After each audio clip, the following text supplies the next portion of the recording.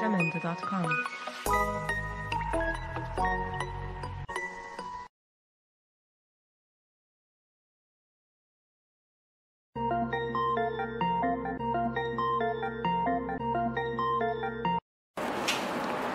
Hi everyone, and welcome back to my YouTube channel Smile and Learn.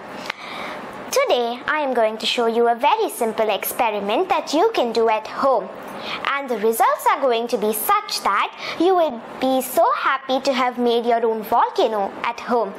So now let us see how to make a volcano at home and test the eruptions. So for this we will need a conical flask like this one, or any glass jar that you have at home which is transparent. If you don't have a conical flask, you can always get it at a lab store or a surgical store, or use any glass jar as I mentioned some time ago. Then you will also need a little bit of vinegar, about 60 ml, and you are going to need some baking soda.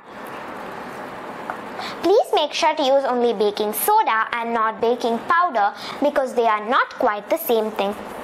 Then we will also need little bit of red food coloring or an orange food coloring, and very little bit of dishwashing liquid, and a small spoon.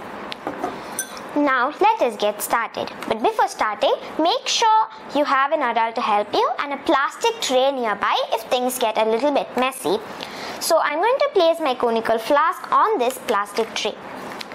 Now to get started, take the baking soda and add it into the conical flask little by little, very carefully.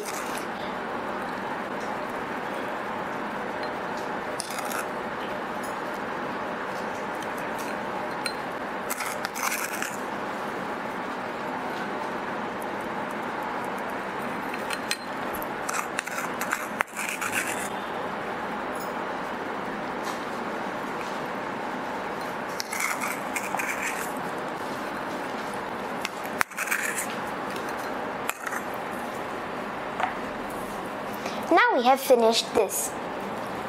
So now we are going to add in little bit of food coloring.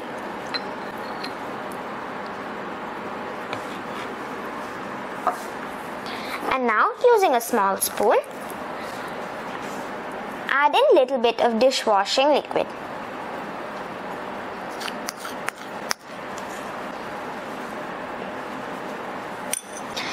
And when you have added the desired amount of dishwashing liquid, we have to carefully add the vinegar.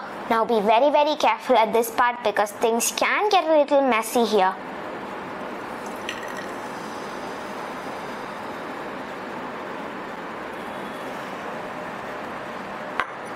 Well, you can see that the volcano has erupted. Now you can add little more food coloring to make it a bit more red in color, but I have added very little food coloring. Now once you have done this, you will have to clean this up, and you can take an adult's help to do that. But why do we see such an eruption? Well, this is because vinegar is acetic acid and baking soda is sodium bicarbonate. When these two combine together, or when they come in contact with each other, it will create carbon dioxide, and as the carbon dioxide emanates from our jar, it will come out with such force, and along with this, all the liquid will start coming up in the form of bubbles and foam, because dishwashing liquid will foam up due to all those liquids and the carbon dioxide that we added, and so we see this foamy eruption or a volcanic reaction. Do enjoy making your own volcanic eruption at home, and if you like the video, please do like it and share it, and don't forget to subscribe for more exciting experiments and other videos. I'll see you in the next video. Bye!